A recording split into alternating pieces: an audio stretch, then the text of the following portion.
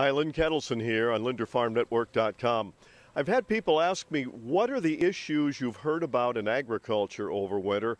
And there's several of them. Number one, farm prices. Low farm prices. Many farmers are trying to lock in the least amount of loss they can for the year instead of thinking about a profit, because profits are going to be very, very few and far between. Can that turn around? It always does. We'll see what happens.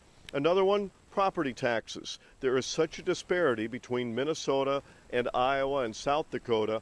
That has to be addressed. It simply is not fair to Minnesota farmers. Another big issue is the whole water situation, buffer strips. Who's going to pay for the buffer strips that have to go in under the governor's proposal? Actually, now is a law. Farmers are going to have to pay. But there's a lot of questions unanswered. Right now, there could be over 200,000 acres of farmland lost under this new law.